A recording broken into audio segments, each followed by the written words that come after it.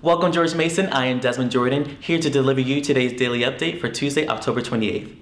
Student Health Services will be hosting a flu shot clinic from 11 a.m. to 1 p.m. in the Johnson Center Cinema. The flu season is among us and students are getting sick left and right, so you want to make sure you take care of yourself and your body as a whole. Students, faculty, and staff are encouraged to stop by and get the flu shot at the price of $20. Also in the Johnson Center, but in the dance studio, will be Tai Chi for Well-Being. This will be held from 12 p.m. to 1 p.m. So if you're interested, stop by with some stretchy clothing, of course, for some gentle stretching and some Tai Chi exercises. This is all part of the George Mason initiative to become a well-being university. Speaking of well-being, Mason Recreation will be hosting its free fitness screening from 3 p.m. to 7 p.m. in the Aquatic and Fitness Center classroom. This fitness screening will entail meeting with a personal trainer, nutritionist, and also a nurse to assess your body fat percentages, posture, any muscle imbalances you may have, and much, much more.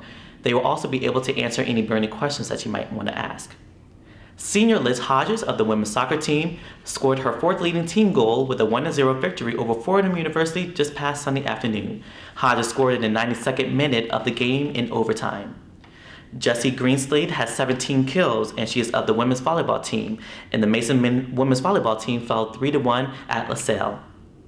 The Mason men's soccer team scored a game-winning penalty kick, all thanks to Mulgrew Magic, who pushed his team past Davidson Wildcats in a 2-1 victory in overtime. The Mason men's team overcame its 1-0 deficit. Author of How Fellowship Bucket, Tom Rath, will be visiting university tonight at the Center for the Arts. There'll be 2 time slots that you'll be able to see him if you can't make one of them. So with the first one being at 4:30 to 5:30 p.m. and second one beginning at 7:30 p.m. and concluding at 8:30 p.m. How Fellowship Bucket is all about positivity from yourself and spreading it to others, therefore filling their buckets, negating the negativity and all around encompassing a more healthier and well-being lifestyle, which also ties into our initiative of the university. The Ballroom Club Halloween Dance Party will be held from 6 p.m. to 9 p.m. in the Hub Back Ballroom. This sounds pretty fun, right? As Halloween is nearing just this Friday, however. The Mason Ballroom Club is encouraging students to come dressed in the costumes and enjoy the free food and ballroom techniques and practices that we'll be able to have and meet any new members that may be in attendance. Lastly, Every Kiss Begins with K is the event being held by the Mumu chapter of Kappa Alpha Psi Fraternity Incorporated. This is being held in the Hanover Multipurpose Room from 8 p.m. to 10 p.m.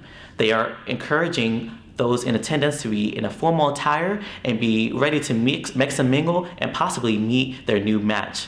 That sounds pretty exciting, right? To meet your possible soulmate here at this event. Well, that's all I have for you for today's daily update. I am Desmond Jordan. Enjoy your evening.